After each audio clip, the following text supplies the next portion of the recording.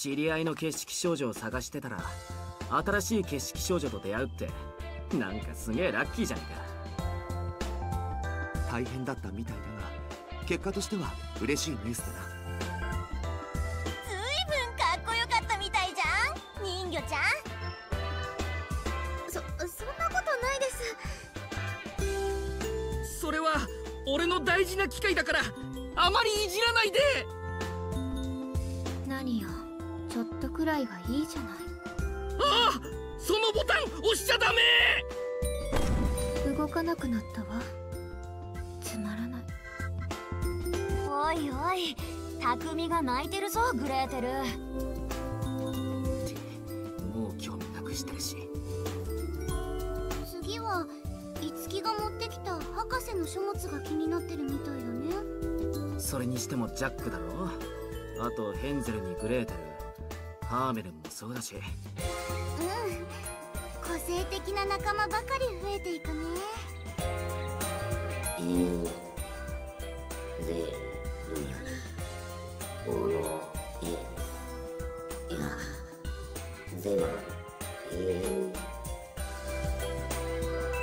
なんとか大丈夫だよ、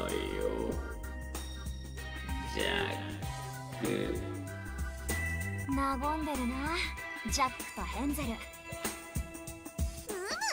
勇者ハーメルン一行もだんだんと大所帯になってきたな。だからその団体名やめろっての。何にせよ仲間が増えるのはいいことだ。さてオツ、君たちがいない間にこっちも新しい情報を入手したんだ。どんな情報だ？この場所を見つけて新しく入ってきた入植者が謎の青髪の少女が暴れている場面を目撃したらしくてね。おそらくブラッドスケルター化した決式少女だと思うんだが、心当たりはあるかい？黎明に青い髪の決式少女はいなかったはずですが。アリスや赤ずきんってのは青い髪じゃないんだな。はい、青髪ではありません。僕も黎明時代を思い返してみたが該当者がいないんだ。お、ではまた新しい決式少女か。そうかもしれないね。もしかしたらまた戦力が増えるかもしれないな。しかしまだまだ新しい決式少女がいるとはね。シンデレラ？いやいや、彼女はおそらく死んだはず。あ、なんか言ったかオツ？ああ、いや、なんでもないよ。すごいわ、全く知らないことばかり。これは楽しいわね。喜んでもらえたならよかったです。これからはいろいろと知識を身につけていかなきゃね、ヘンゼル兄さん。グレーテルならすぐだよ。ヘンゼルさんもきっとすぐに身につきますよ。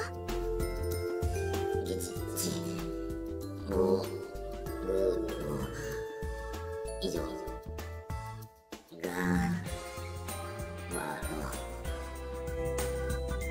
ジャックも手伝ってくれるってよかったな、ヘンゼル。しかしさすがの我も疲れたのだ。よし、今日はとりあえず解散するか。楓、悪いがヘンゼルとグレーテルの部屋を用意してあげてくれないか。了解、任せとけ。ってヘンゼルが入れる部屋なんてここ以外にあったか？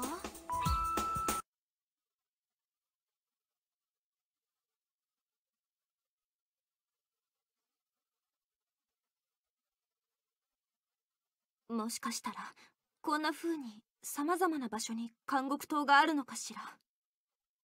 二つ目が見つかった以上、可能性としては大いにあり得るわね。だとしたら世界はどうなってるの？もしかしたら地上なんてもう存在しないんじゃ。ダメ。希望をしっかり持たないと。でも考察はするべきよ。それはそうだけど。ねえ、ジャックはどう思う？そうだな。僕は。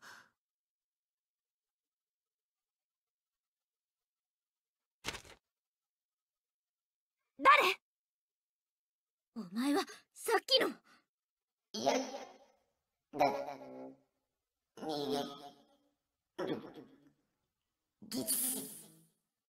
追うわよみんな。ジャックは援護お願い。わかったよ。ジャックってば、ジャックってば、大きいろ。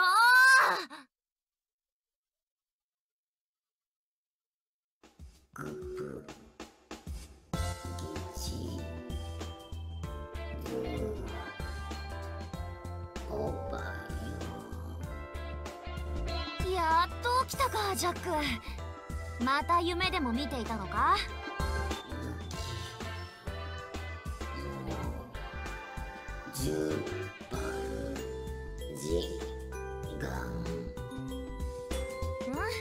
ああ、そうだよ。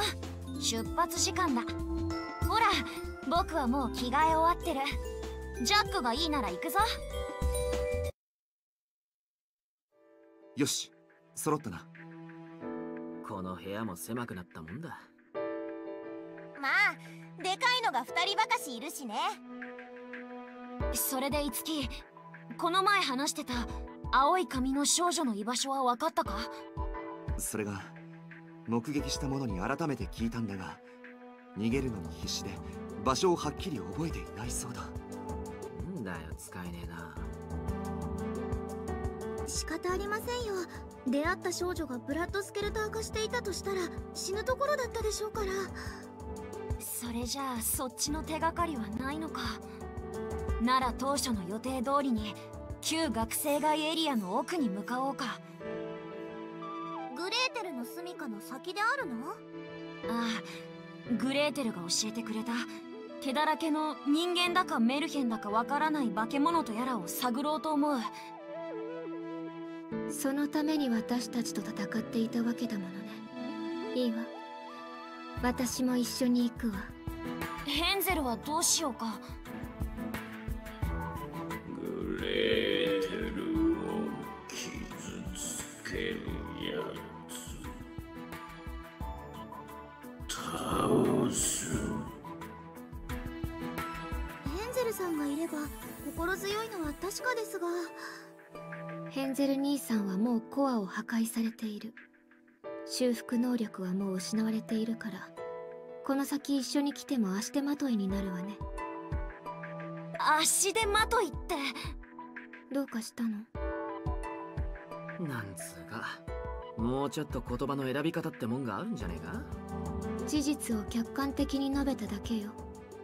一緒に来たらヘンゼル兄さんは危険ならば置いていくのが正しいと思うけど。まあ言葉はともかくヘンゼルさんを思ってのことでしょうし。グレーテルの言う通りにする。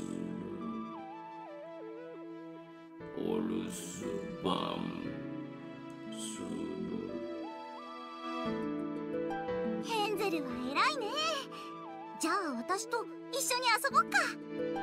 光と遊んで待ってる。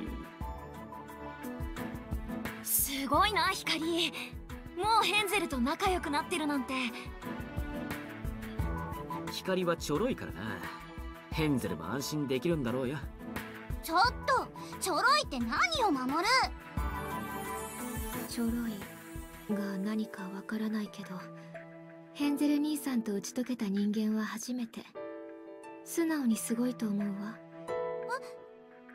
そう？なんか照れるね。じゃあ光、この後ヘンゼルとちょっと残ってくれないか。ヘンゼルにもジャックのような血の力があるか調べておきたいんだ。分かったよ。よし、じゃあ出発しようか。ひかりちゃん、皆さん、ヘンゼルさんもよろしくお願いしますね。Okay, Gretel uses a bread portal. This creates a warp point 3 squares in the direction you're facing. Using this ability, once to toss breadcrumbs, use it again to warp to where you tossed it. It can be helpful when you need to access locations you can't normally get to. It's also, I think it costs 5 SP per use. We want Gretel in the back row. She ain't a front row person. Formation. Oh. Guess I haven't had to load that up yet. Yeah, party formation lets you shift members in your party. Blood maidens in the middle are often targeted, so place the weaker ones on the outside. Ah. You also press Y to toggle allies in the front and rear lines. Those in the front deal full physical damage from the enemies. Those in the rear deal and receive half physical damage to and from enemies. Partner lets you assign Blood Maiden support to the party. Assign Blood Maiden offers support through attacking enemies or healing their partners. Should assign your partners once you have plenty of Blood Maids. If we're doing that, then it's probably a good idea to swap those two around so that she gets targeted less. And she needs to also be in the back. Okay. Equip Gretel. Yeah, she starts at the same level as everybody else, so let's see. Sickles, Y. She don't need no sickles. She doesn't need books either. She wants Dex. She's more of a magic type character. High agility would be good. This would probably be beneficial to her unless there's something else that could be potentially nice.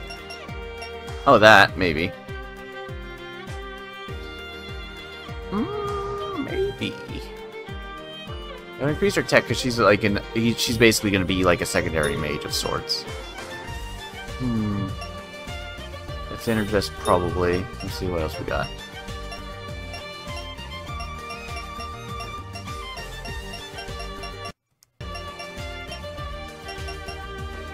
That would be good defense, but I guess I'm not using it right now. For the time being, anyways. Okay.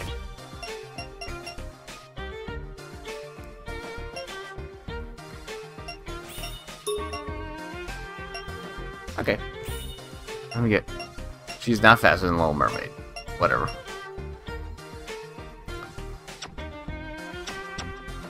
Okay, base HQ, laboratory. Okay, so we need Gretel to... she has one job thing we're gonna have to wait for a while. She currently has the Mimic job, which has Scholar, which is a good ability. Has some good abilities on it. Scholar's good. Basically, enemy skills. Stuff that you can, which fills up as you go further into the game, because it's whatever's in your compendium, more or less. Not a whole lot of skills, but there's some useful ones in there.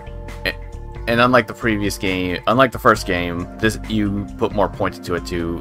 I think it increases the damage of them, or it reduces the SP. It'll save when I look at it. This is a very good. It's a full enemy line, and generates a decent amount of SP. Scholar effect increase, tech combo. Right, tech combo is good. Increases her tech when combos are as you're getting combos, so she does more damage. This is nice. This was a skill in the first game. It was a passive skill of. It was one of the learnable passive skills for the logic. No, for the mimic. Yeah, this class. Meaning, because Item Maester was just so damn good that I never bothered learning it. Because you would have to stay in the mimic class in order to use it anyways. Boost go. The whole boost is just kind of eh. It exists. Item Maester, we do eventually want to get this. I'll probably pop her into this class after. Once she hits level 20, specifically to learn item, because item is, as you can see, level FX item potency. So items will actually start off weaker than what you would need it for, than if like Otsu used it. But having another character who can use items is always a good option. Just need that. What does that do? Blind? Yeah, whatever. That's good. Wait. Yeah, that's good. Item drop rate, obvious. Low chance of gaining multiple rare drops. So this one has pretty good skills. I don't remember Scientist having any skills that I actually gave a crap about. Luck boost when an enemy is defeated, if an item is used, or weakness is hit. Luck... I think luck affects crit and stuff. I actually don't know all the stuff it affects. I know it affects status ailment stuff, which I tend not to use. Logic is probably her best class, though. We can grab her dead end attire. Swimsuit. I think, yeah, because we already have a good fire skill in one of the other classes, we only need her, we only need these two on that. I don't think she needs any, she doesn't need anything else from that. This one, all she really needs, she does not learn any water skills normally, outside of maybe this. So, yeah, one enemy, whatever, she doesn't really need it. She could, there's some water skills in the, mimic skills, the scholar. So, but basically everybody could love that, because that does increase HP. Other than that, logic will probably be the class I'll give her right now. And the class that she's pretty much going to be in for the rest of the game. Got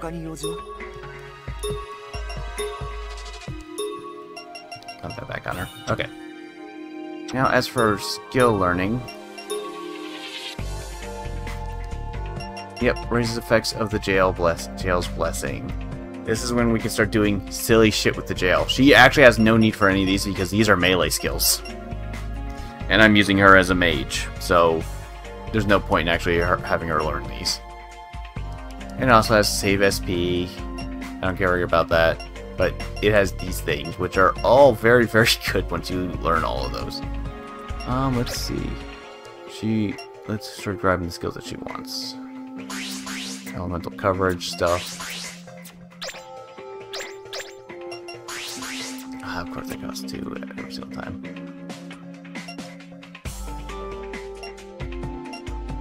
That's good just to have right now.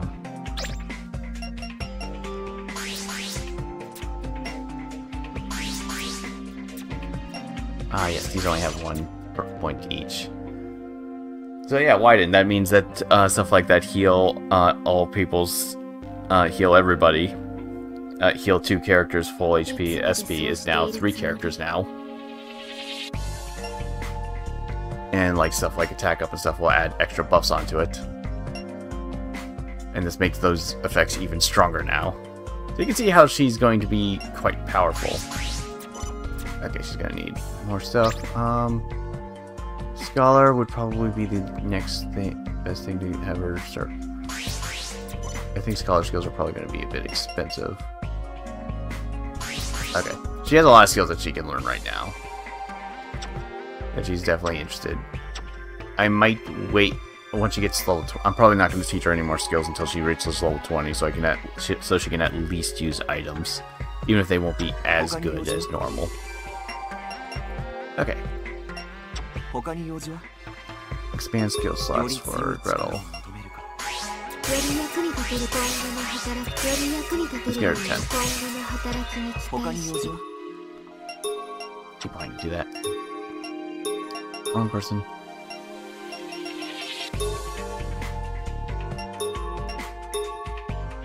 Oh, she needs more. Oh no. Oh, okay, maybe not.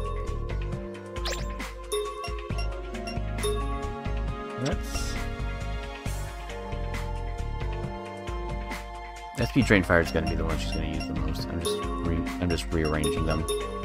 I just like rearranging.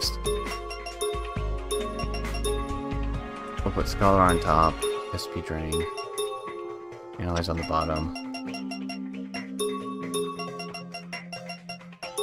Moon Flash. Okay, she doesn't have any other skills at the moment. Yeah, she's going to be our secondary mage. Okay, we got a bunch of these now. Oops, okay. HP heal, 15. SP absorb, Earth blood. SP absorb is not really necessary, unfortunately, considering how I have more than enough SP healing items. It's not really that big of a deal. Well, okay, it's a big deal if none of my people can use items is effective. Another reason to have Gretel be able to learn to use items. I'd have to, because of Otsu and Jack having it taking a while to get their turns back. So that's always a good idea. Let's see, Little Mermaid can do HP heal. Now it's 31. I have no idea how strong that is. Okay. Otherwise, Gretel can learn some. Gretel has considerably less SP than Little Mermaid does, unfortunately. I'll give her that too. Why not? So she has those now. Yeah, how much SP? 109 versus 144. And unfortunately, Gretel's jumping ability, her teleport ability, is used an awful lot. So she will be running low on SP very, very often, even if she's not using it in battle. I very, very much remember that. Okay, cool. Save so I don't have to do all that crap again, just in case.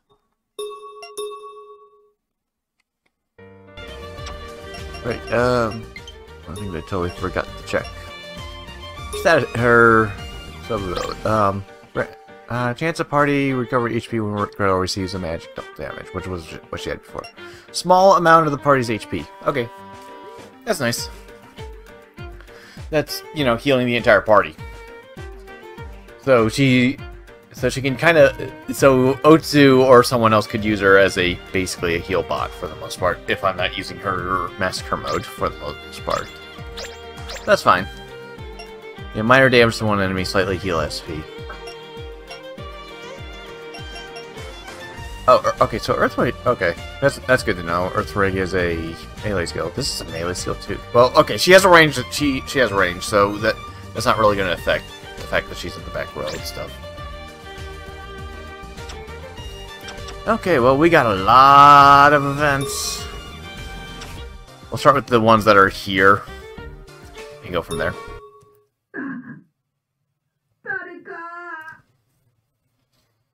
今の声は匠さん？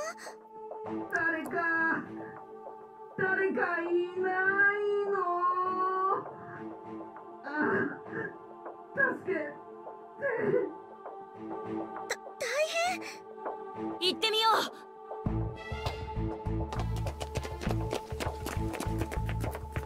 匠、大丈夫か？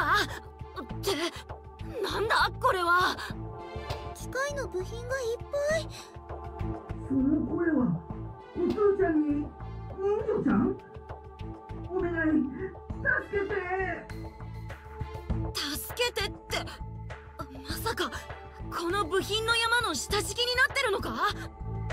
そうなのよ。重くて仕方ないのよ。大変、急いで助けないと。いやー、死ぬかと思った。ありがとね、二人とも。どういたしまして。怪我がなくてよかったです。まったく貸し一つだぞ。で、なんであんなところに埋まってたんだ？いやさ、電車一機を分解してて部品をそのまま周りに積んでたらそのうち崩れてきちゃってね。下敷きになったのか。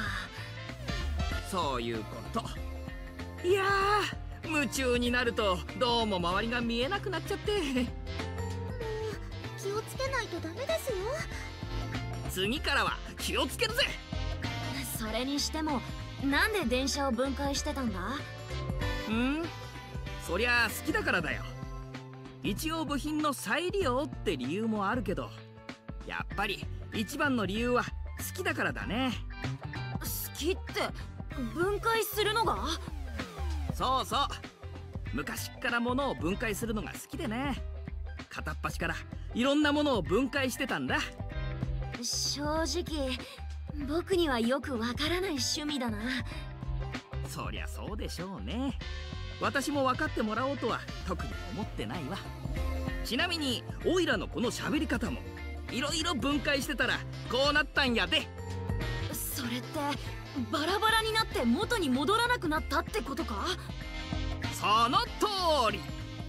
いろいろ試してたら元の喋り方がわからなくなっちゃってね。すごいです。そういうことってあるんですね。姫、真面目に聞いちゃダメだ。要するに変人なんだよ。変人ってひどいわ。私泣いちゃう。ほらね、自分でも楽しんでるんだよ、このキャラクターを。いやいや、俺なんてまだまだ。おつーちゃんには負けますぜ。何せ好きな相手のために王子様になりきってるんだから。君の性癖と一緒にしないでくれ。姫が姫であるがゆえに、僕もまた王子様であらねばならない。それはすなわち愛なんだ。おつーちゃん、ちょっと恥ずかしいよ。うんうん、やっぱりおつーちゃんにはシンパシーを感じるな。変人仲間として。よし、もう一度部品の下敷きにしてやる。そこを動くなよ。待って待って、おつーちゃん、落ち着いて。いらっしゃい。もぐもぐもぐ。姫、あれを見て。グレーテルがすごく笑ってる。本当だ。何かいいことでもあったのかな。いや、いいことがあったなんてレベルじゃないよ。あのグレーテルがあんな満面の笑みを浮かべるなんて、天変地異の前触れじゃないか。ねえおつーちゃん、グレーテルさん何か食べてるみたいだけど。もぐもぐ。あら、二人ともそんなところで何をコソコソしているの？もぐもぐ。ああ、グレーテルがあんまりいい笑顔だったからどうしたのかなと思って。お菓子を食べていたの。もぐもぐ。至福の時とはこのことを言うのね、もぐもぐ。だけどお菓子ってすごく貴重ですよね。どこで手に入れたんですか？もぐもぐ。これはヘンゼル兄さんにもらったのよ。ヘンゼルさんにもらったって。正確にはヘンゼル兄さんの体の一部をもらったということよ。もぐもぐ。体の一部。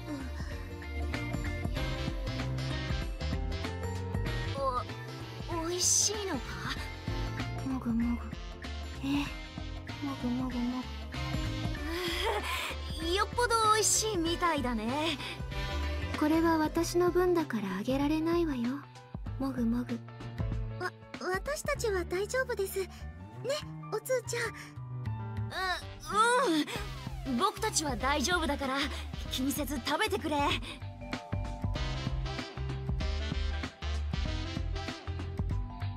そう、もぐもぐもぐ。それにしても本当にお菓子が好きなんだな。いつもの君とは大違いで意外だった。ええ、お菓子が甘いものが好きなの。甘いものを食べている間は幸福感に満ちているわ。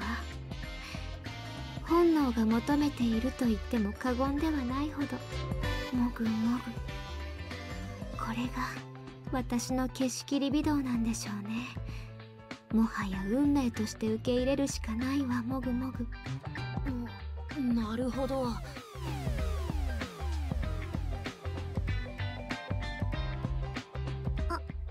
グレーテルさん、食べた後は運動とかした方がいいかもしれませ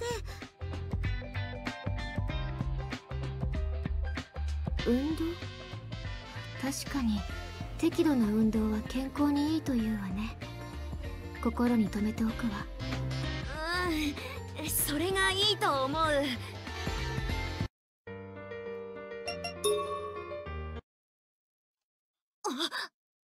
この感じは姫。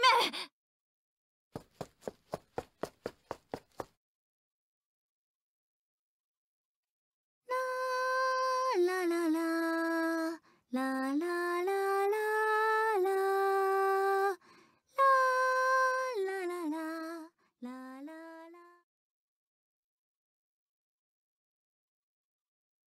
お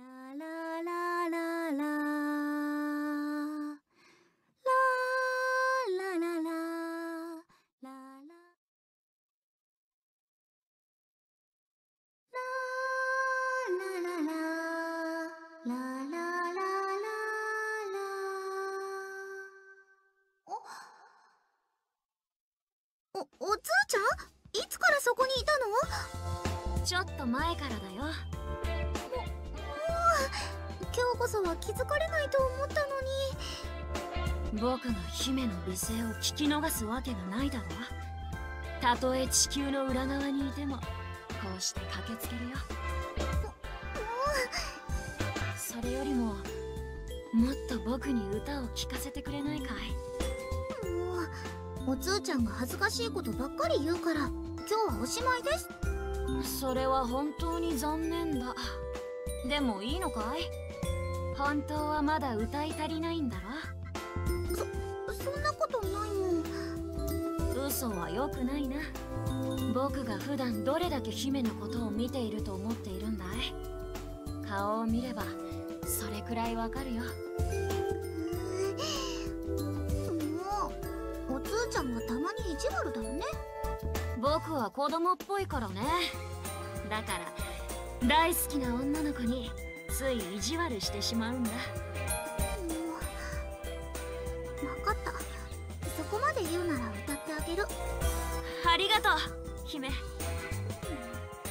るいな、おつーちゃんは。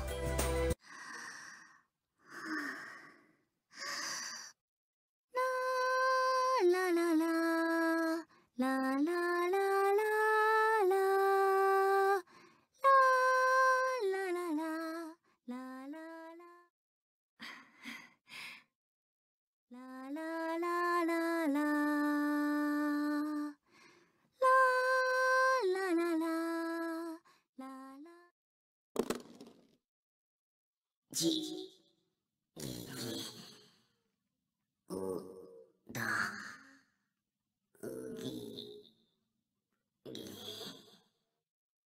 ジャックも聞きに来たのかい？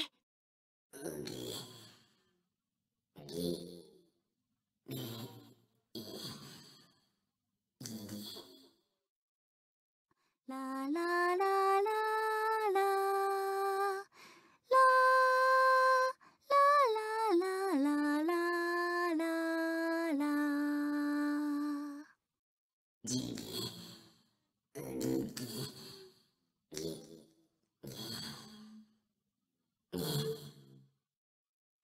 ジャック、踊ってるのかい？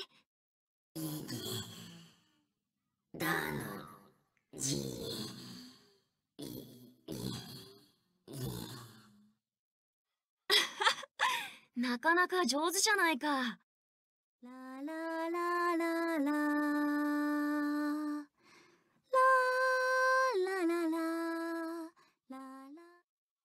本当に綺麗だ姫。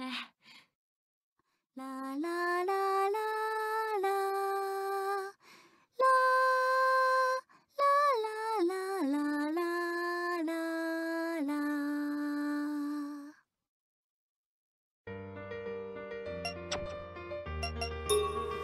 Quarters, here we go.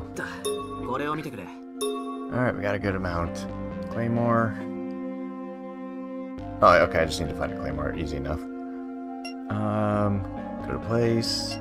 Neo Sea Cucumber all the way back at the Aquarium Ruins. Yes, gotta go all the way back there to do that. Yeah. Oh, another... Oh, that was... I think those were these big spider ones. Something reasonable. Jail hunger. Okay, okay.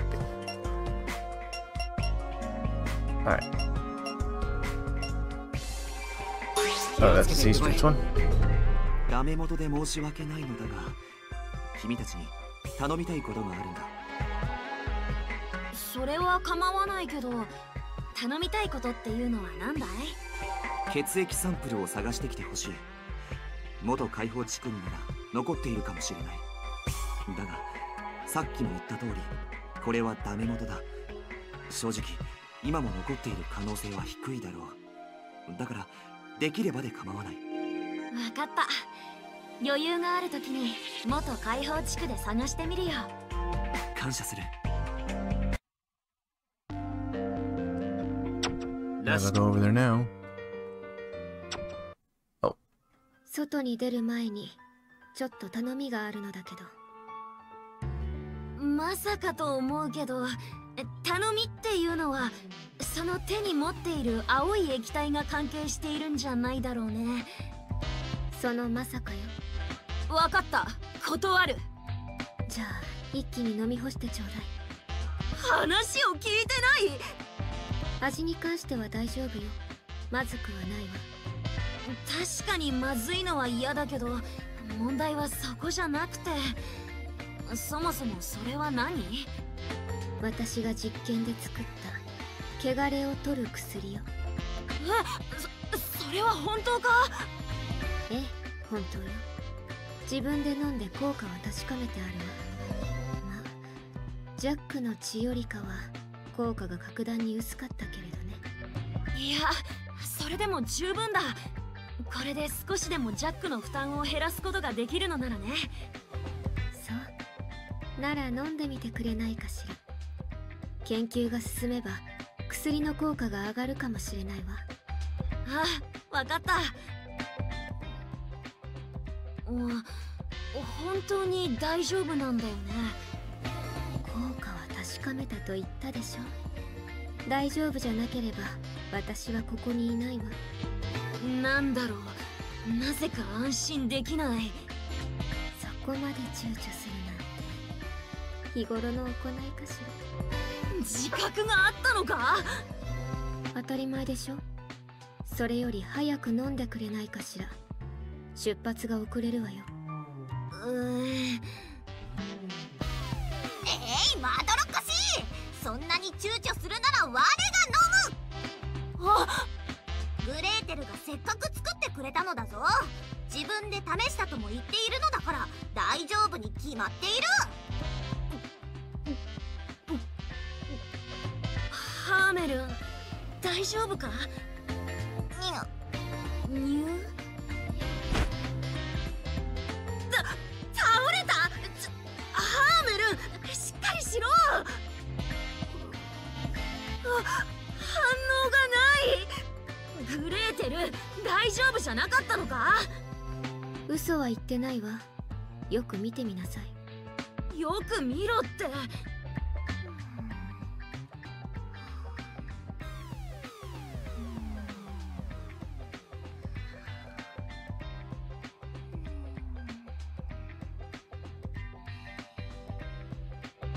寝てる？ええ、見ての通りよ。それにしてもやっぱり寝てしまうようね。この様子だと誰が使っても同じなのかしら。やっぱりって、グレーテルも使った時も？ええ、寝たわ。それはもうぐっすりと。おそらく副作用なのでしょうね。いや、それってただ寝てストレスが減ったから汚れが消えたんじゃない？これってそういう薬なんじゃ。結果的にはそうなっているわね。でも嘘は言ってないでしょ。確かに言ってないけど、それよりハーメルンはいつ起きるんだ？まさか何日もこのままってことは。安心しなさい。私の時はほんの10分程度だったわ。個人差はあるでしょうけど、ハーメルンならもっと早いかも。10分か。仕方ない。それくらいなら待つか。Anyways, right. So I still don't have the means of actually getting to see streets yet.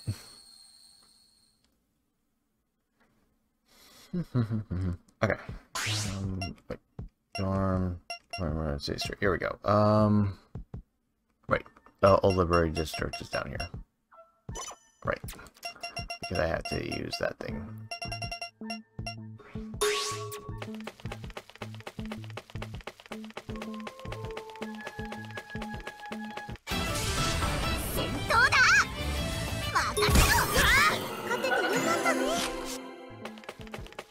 Oh, right. I completely forgot that Osu's corruption level was at black. Should probably fix that.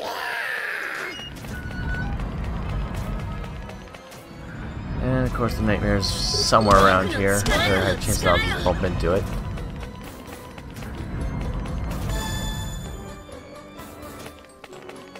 Or not.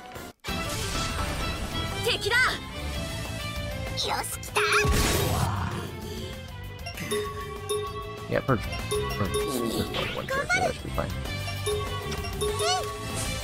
I'm just surprised she didn't one-shot them. Well. Gonna be leaving anyway, so full heal. 今ならメルヘンはいないみたいだし、血液サンプルを探してみよう。奥の方なら見つかるかな。なかなか見つからないな。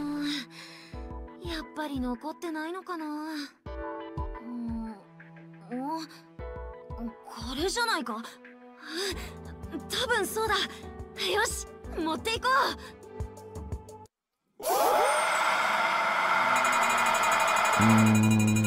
Oh. There we go. Alright, we are done. Sleep.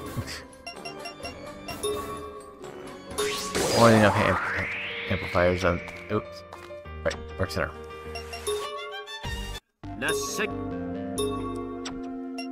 I have to wait a little bit. 今回の報酬だ。いつき、血液サンプル見つけてきたよ。何？本当か？ほら。あ、これだ。ありがとう。感謝する。これで研究が進むだろう。しかし、あれだけのことがあったのに残っていたのは奇跡だな。正直僕も残ってないと思ってたよ。日頃の行いが良かったのかな。Alright, so what do we got?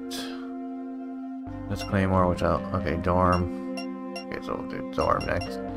Area 4. 気をつけて行ってこい。豆袋か。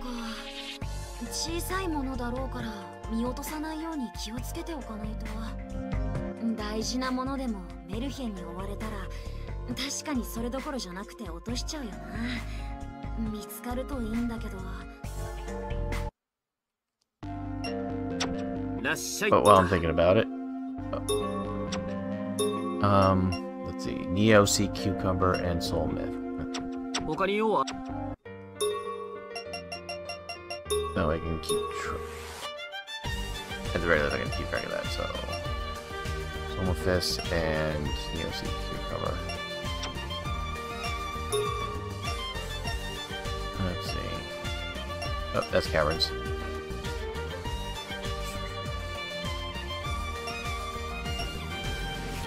Yeah, these would be the ones I see on the last floor, the white ones. And the other one would be...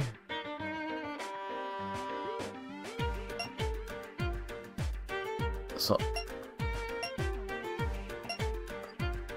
It was Soul Myths, which are probably on the last floor, which...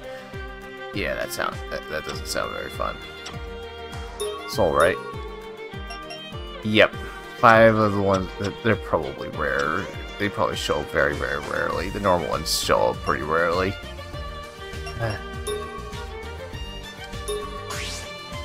Oh well, when I go explore the last floor of the area, then I'll go poke around and see if I can get lucky and get all 5 of them. I doubt it, but we'll see. I'd prefer not to have to grind if I don't have to. Alright, I totally forgot about that area over there. It said it was on the 4th floor, right? That's also how we get to our next area.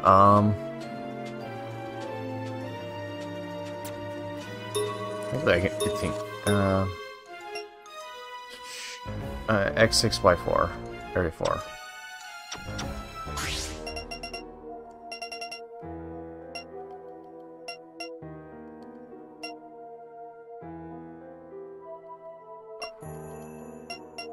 Yep, okay, go figure. Go figure that it would be right there. I guess it would be a good opportunity to get that then hit up all the stuff that I need to check, including get this out of the way, get the next area all opened up so I don't have to come back here again. Well, until I decide to do quests anyway, the one quest.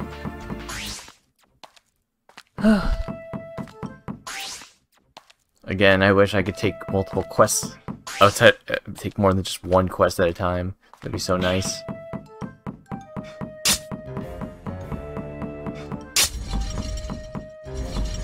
Not so.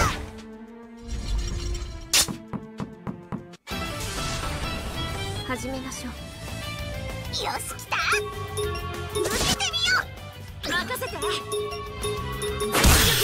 be able to see the enemy's HP now.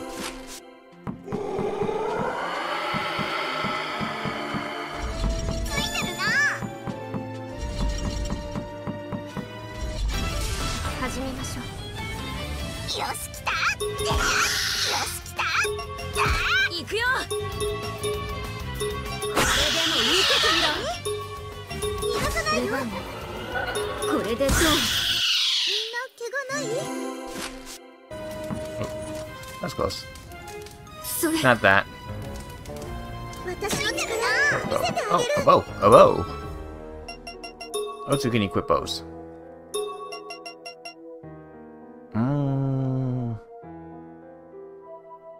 She loses the reduced SP cost thing. She does get quite a bit of it. She does get more agility. And leveling up my increased attack. It's something to think about.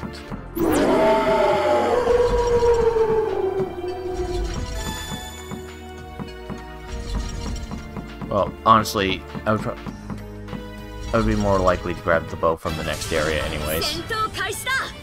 Like a bow or something.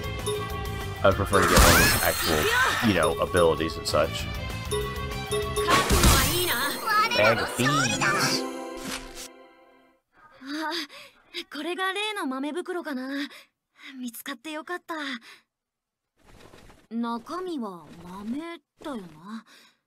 袋に入れて大事に持っていたくらいだから、何か特別な豆だったのかな。Okay, do you have to set off?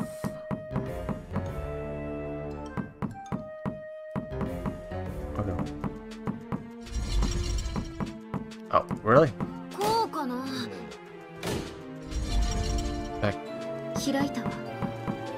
早く進もう。 Huh? This one just goes downstairs. Oh, okay. 私の力見せてあげる。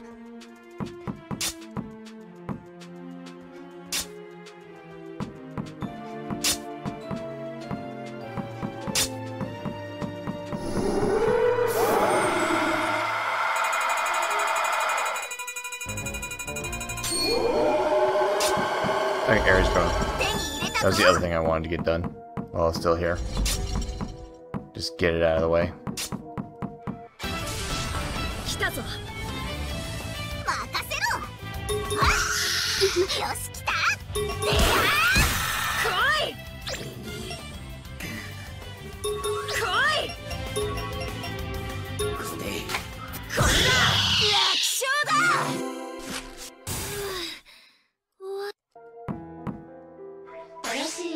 Okay, I'm back in area 1. 調べてみよう。嘘ではありません。ついてるな。 Rapier.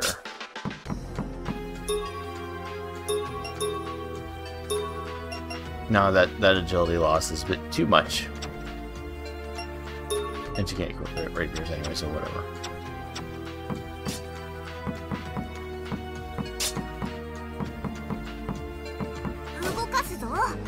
Oh, that's nice. More shortcuts.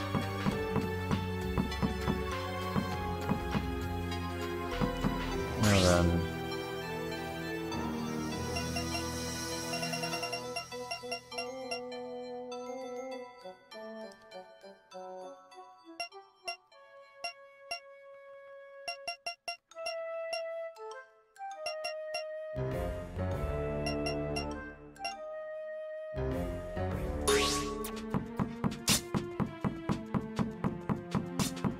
up all the areas we haven't been able to look at.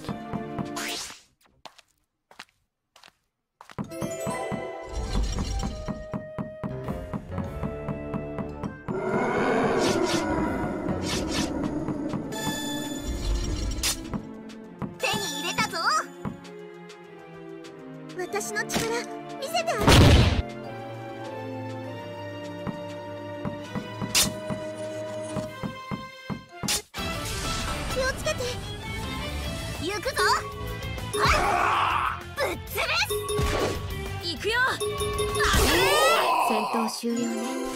終わったか。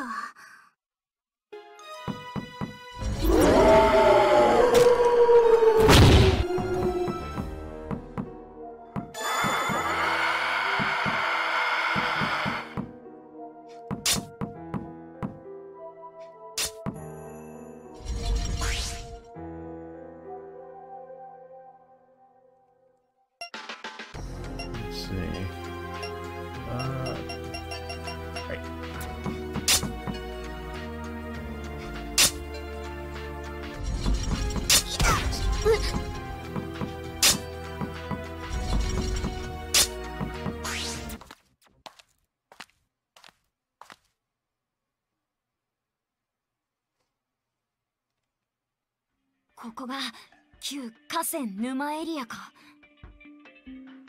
これまでとまた違った雰囲気。ここはなんだか住みづらそうね。ハーメルン解放地区は住んだら他には行けない心地よさであろう。いいえ、決してそんなことはないけれど。何を追い出すぞ貴様。久々に噛んだな。噛んでない。あまり騒ぐと無駄にメルヘンを呼び寄せることになるわよ。そんなの分かってる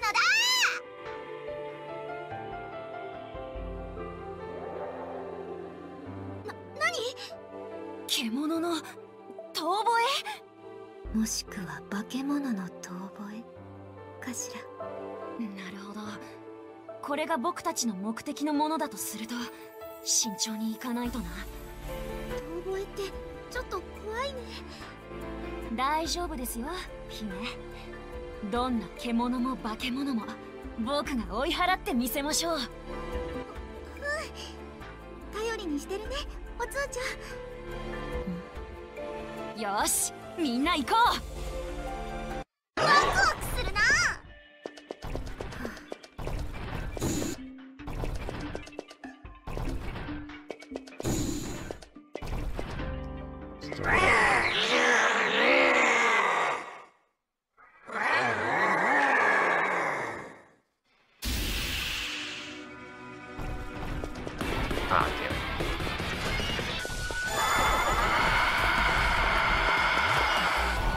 Oh, thank you.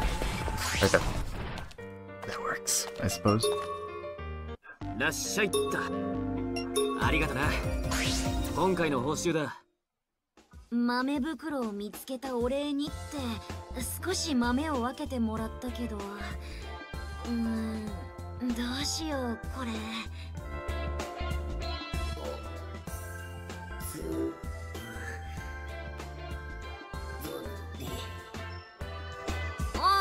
これ依頼のお礼にもらった豆だよ。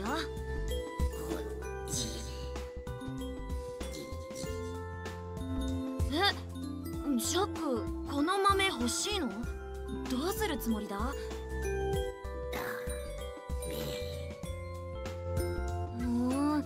食べるんだ。珍しいこと言うね。まあいいや、僕が持っていても仕方ないし、欲しいならあげるよ。はい、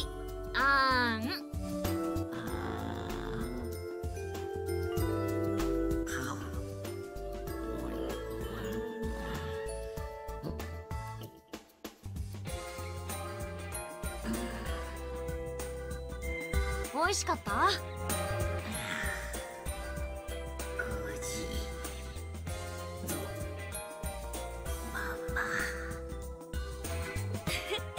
よかったね。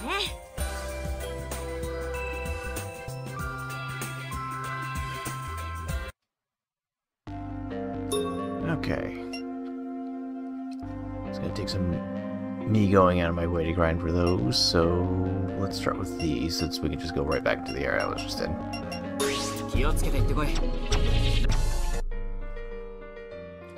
I guess the fastest way would actually be starting from the other place.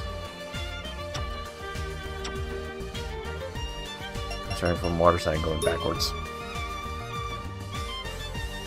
Oh, well, while I'm thinking about it, I just plop that right in there for extra experience points. I can control the jail once I'm fully done with the dorm. I can just take off all the things I already have. Though I do got a lot of the all heals. In fact, I have 9 in total. Jeez.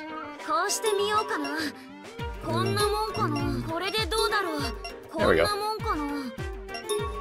If only I had like agility, like strength up and stuff, but oh well, that should be fine enough for now.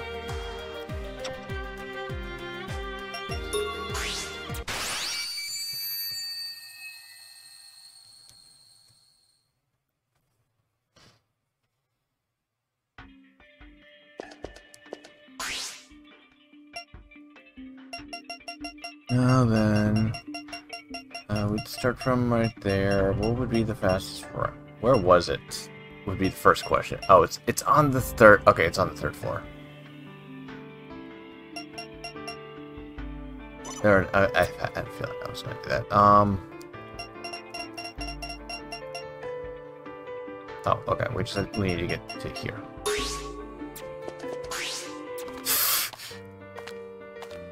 I'm pretty sure that was just the thing just being done. If I said cancel, it probably would have sent me over there anyways. Oh well. If it's from there, it's faster to start from here then. Whatever.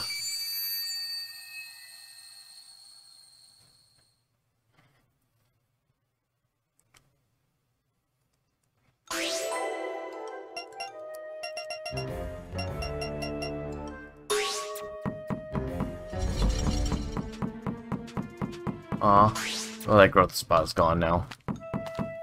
That was right in front of these stairs. They stopped actually, because I basically stopped using it.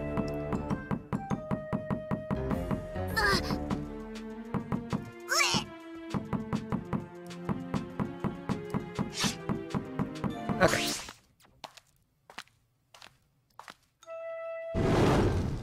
It's so weird that this place does that. It might be because those are affected by switches.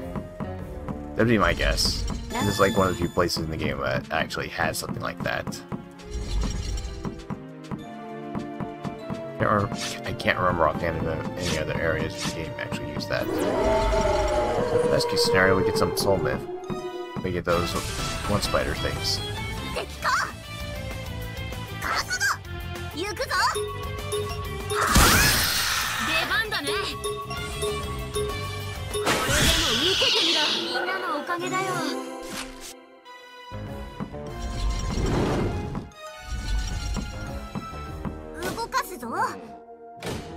And that's not that. Good. Oh, I remember where that is. Now that I remember, it's right here. I actually remember that, because I ran through it and found it afterwards.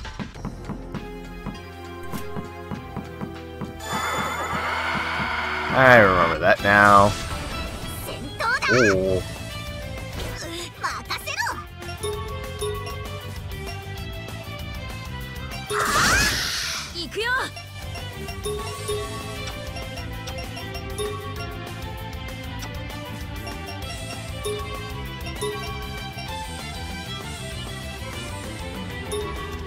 Same thing with the item.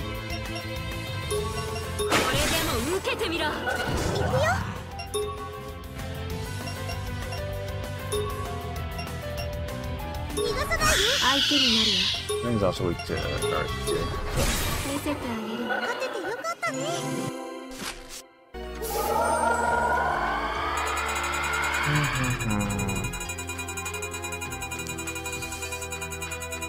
Yeah, I was actually going for B. Oh, did I find my shortcut already? Yep. Nice.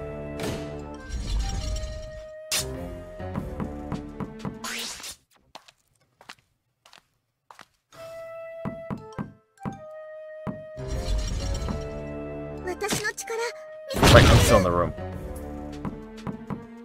Oops. Whatever. I don't think I would have been able to get out in time anyways.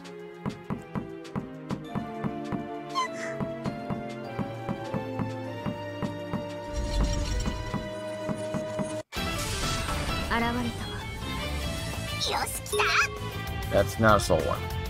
Damn. They're both on this floor. That's rude.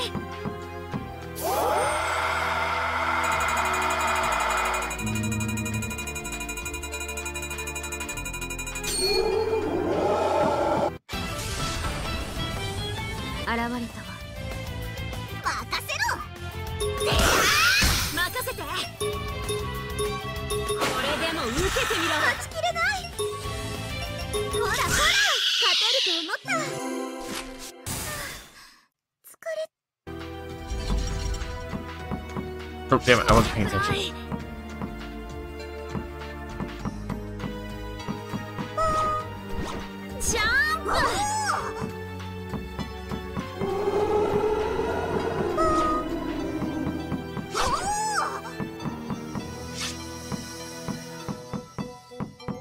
Just stop by that room. What's over here? Hi, Clara. I don't really think she has anything that I actually give a crap about now. Not really. Yeah, she did. Okay.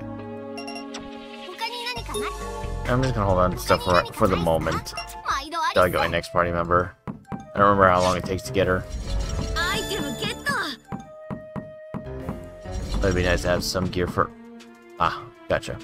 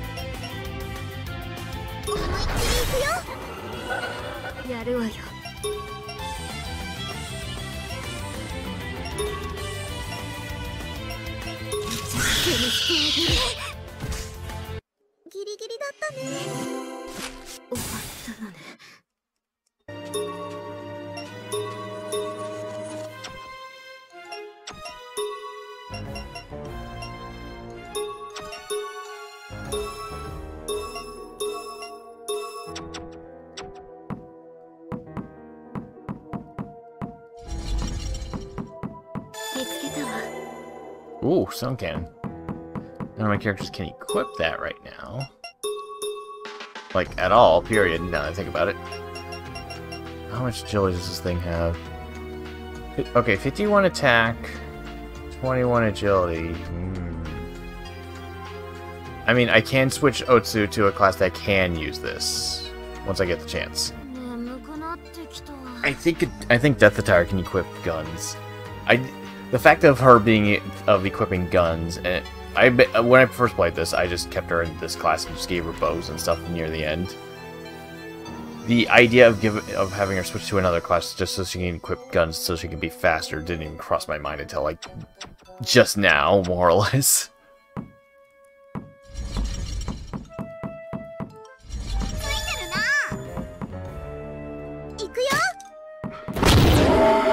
There's the money.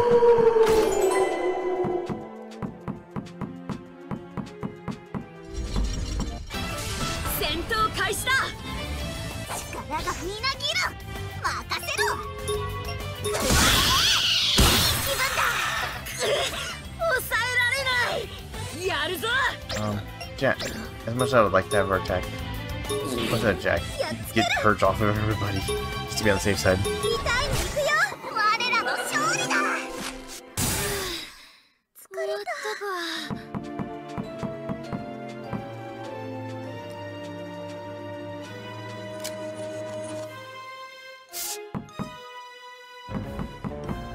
こうね。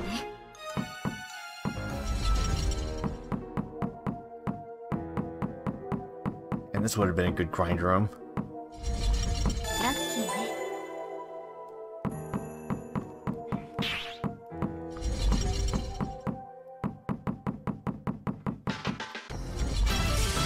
戦闘だ。任せろ。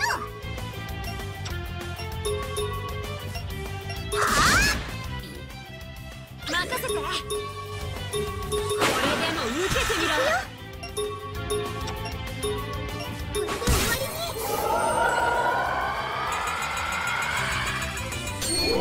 3 of them. You can see just how absolutely busted that can get. 出番ね。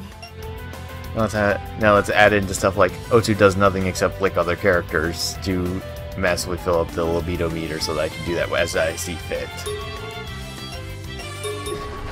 見せてあげる。我らの勝利だ。レベルアップしたよ。 Granted, I didn't do that on my run. I think I just mostly had O2 be another Kagome user. And just basically spinning enemies around and pretty much using her more so for Jack purging characters and making sure that bad shit doesn't happen to my party members. Okay. Okay, good. I was about to say, I was literally about to say, I haven't found a single one of these guys yet. Only 5 of them. 出番だね。覚悟はいいな。我らの勝利だ。おかんがするわ。悪い Oh, I already been there. 敵だ。 Oh. よし、来た。はっ、任せろ。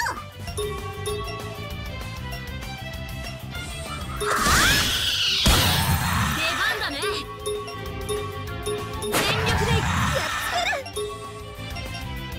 痛いね。 Oh, that guy's in the back. That explains that. Damn. I should have blasted him. やるわよ。 Unfortunately, Oh, yeah, she has freeze match right now, so... 手にしてあげる。勝ったぞ。 I guess that's fine.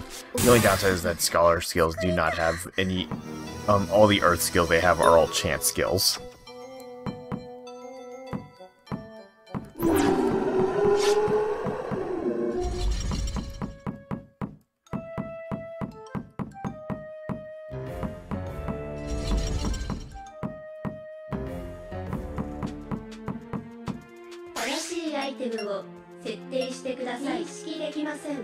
Oh, ow! Wait, is that chocolate?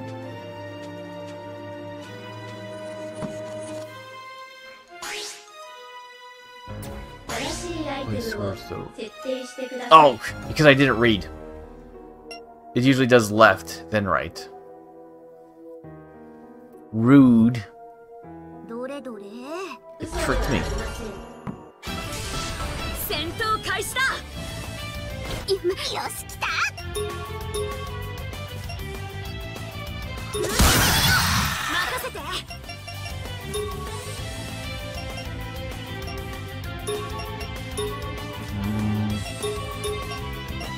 これで頑張れ。これで終わ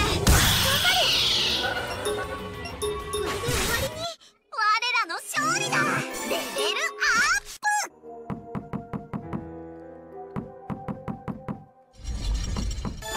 ラッキー。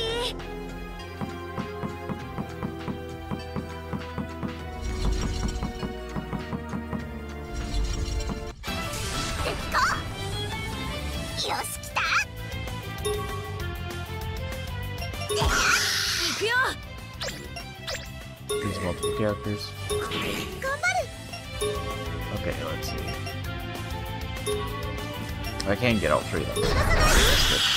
行くわよ。行くわよ。 She wants to...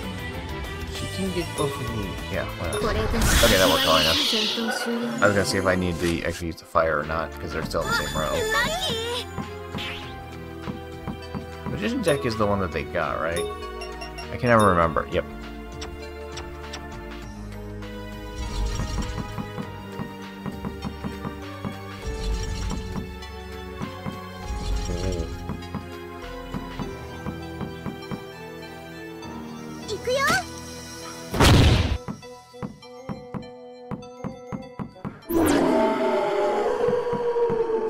Why not? What do I want? Because I can... If I do weapon, I could potentially get some guns out of it, because this is stuff that it comes from the next area, too. Usually the last floor has stuff from the first floor to the next area.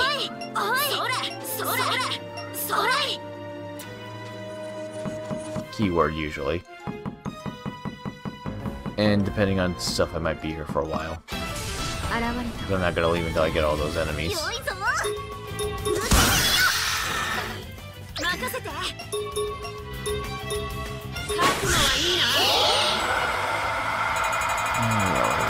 Okay. Yeah. Damn it. Oh, well.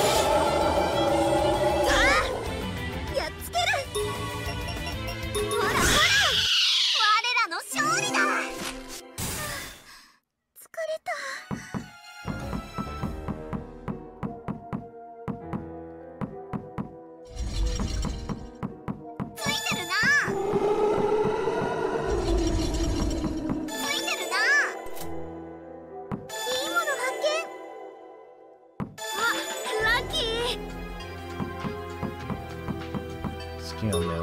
Okay. What did that one do again? Even if it's at level 1. Decreases physical damage. Ooh, minus 19 to agility. Nope. Nope.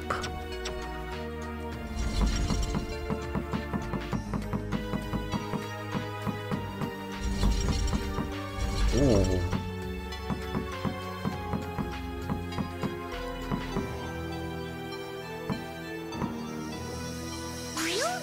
Don't really use all of them, but... Yeah, that's what I thought.